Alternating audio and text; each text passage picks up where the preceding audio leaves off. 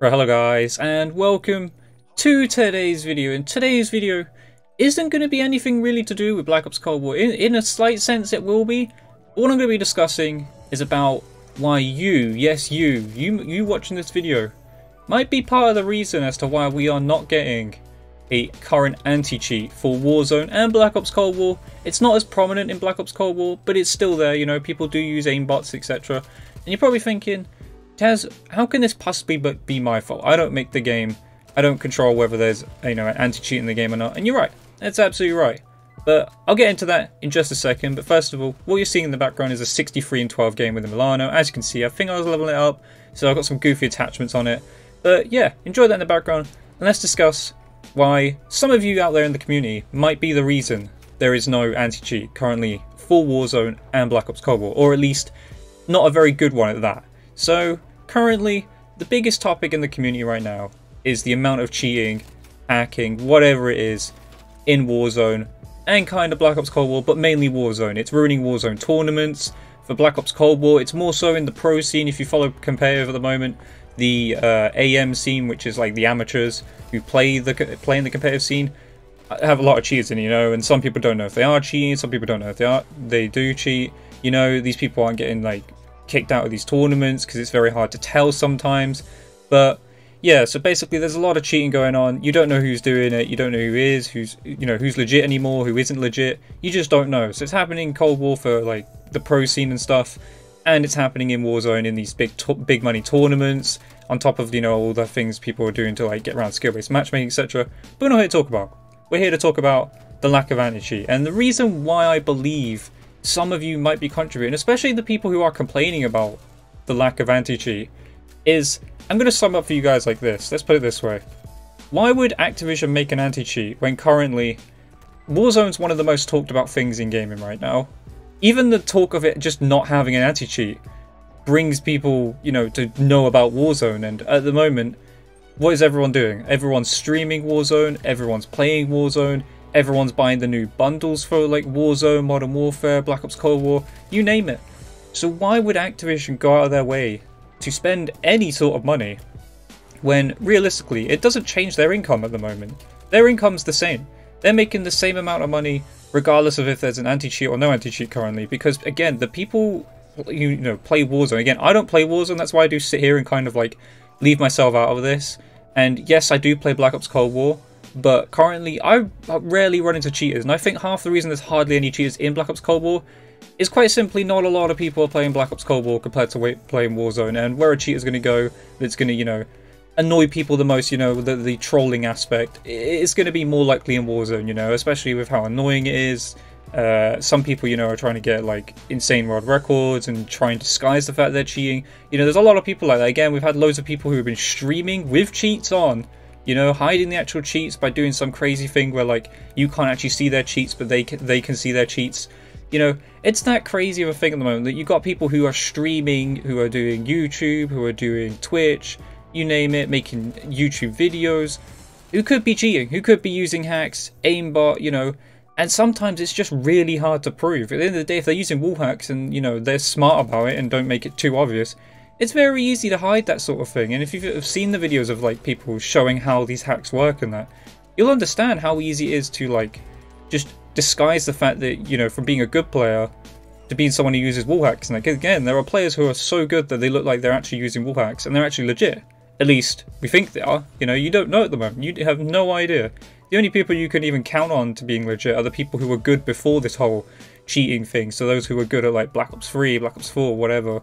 But yeah, the amount of cheating going on is just through the roof, and everyone's crying out for an anti-cheat. I am too, you know, I would prefer an anti-cheat. I don't play Warzone because unfortunately I run into these cheaters a lot, and like I said, I think I discussed this in a video a long time ago. I think it was titled something like why I don't upload Warzone.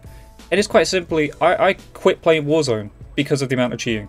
You know, there was no point me trying to get, you know, cool gameplays for you guys and to just have 9 out of 10 times, you know, it'd be a good game, but then I'm in like a lobby where someone's cheating. Just that one guy out of 150 people, or 149, and it's just one guy cheating, you know, because I play solo, so it's a bit different for me. You know, if I played squads, maybe it's a bit different, but then again, you know, you've got to rely on, out of 150 people in the entire server, not one person to be cheating. And at the moment, they're not really being detected.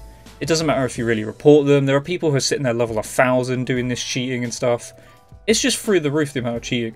But currently, we have people, you know, crying out for anti-cheat, begging Activision for anti-cheat. You know, we're seeing clips of streamers just swearing their heads off, raging at Activision for not implementing an anti-cheat. And the problem is, they're kind of contributing to the problem, which is, no, they're not cheating. But the point is, they're playing the game. They're streaming the game. They're helping Activision basically promote the game. And the more things they end up spending and using and showcasing whilst, you know, dealing with all this cheating, the more people are going to sit there and watch and spend and play the game. And there's just no reason for an anti-cheat, you know? Again, we all want an anti-cheat. I would want an anti-cheat. You want an anti-cheat. Everyone wants an anti-cheat. But if you guys keep playing the game, and again, I know it's hard for me to sit here and tell you guys to not play a game. Like, if you enjoy the game, that's fair enough. But sometimes you gotta make those sacrifices. There's no point sitting there, playing the game, knowing that, oh, there might be a cheater in this lobby. And then you sit there in the lobby, you get killed by the cheater, because then you're going to go to the gulag. And this is the crazy thing as well. Some people just sit there, you know, play the gulag, and then, like, I get it's cool. You want to be that guy. Like, I've done it myself when, like, there was cheaters in my lobbies. You want to be that guy who takes out the cheater, because they're not unkillable. I've never seen anyone have, like, an infinite, you know, be a, like, what is it, have God mode. I don't think that's a thing with this, but it's just aimbot wall hacks and stuff. And you want to pull off that cool play. You want to kill the cheater. Now, I've killed a few cheaters in my time. You know, very little, because, again, it is extremely difficult when someone's using, like, aimbot wall hacks, you know. But I have killed cheaters in Warzone when I was playing. And it is a cool feeling. But we shouldn't have to deal with this, you know? It shouldn't be up to us to do some crazy play, go out of our way to, like, use a riot shield or something to stop them from killing us through walls and stuff. Yes, there should be an anti-cheat. But I'm telling you guys now, and it's kind of just a message to anyone watching this video or the community out there. If you guys want change, you gotta not play Warzone. You gotta not stream Warzone, you know? And again, I know that's difficult. I know that's easy for me to sit there and say, you can't play your favorite game mode. You can't play your favorite game. And again, I'm mainly talking about Warzone because it's not a big problem in Black Ops Cold War. I rarely run into cheaters. Yes, it is an issue. Yes, like I've discussed, in the competitive Call of Duty scene, currently the amateurs are having to deal with a lot of people cheating because basically in their scene, they used to play console all these years. And now they have the ability to be able to play on PC. So all the pros are going to switch to PC, obviously. Amateurs alike as well. Because again, every single frame, every single advantage they can have, you need to have it, you know. If you're playing against someone who's playing on like 60 FPS or even the 120 FPS I have, someone out there is going to be playing up to close to 200 because they went and bought an expensive PC. So all these pros, amateurs and that, have went and bought PCs and stuff. But then obviously, with that comes the fact that there are people cheating. And when there's a lot of money on the line, like there is for instance with the Warzone tournaments, with Black Ops Cold War, with the amateur scene and stuff, people are going to cheat. And we've already seen it many times through Twitch Rivals, through Warzone tournaments, through the competitive Call of Duty. There's a lot of cheating going on with the amount of money involved. It's a lot of money involved. And it is not an excuse. I'm not sitting here saying, you know, that Activision can get away with this, because they shouldn't. They should have definitely made an anti-cheat by now. Like, if they're making all this money, they should make an anti-cheat.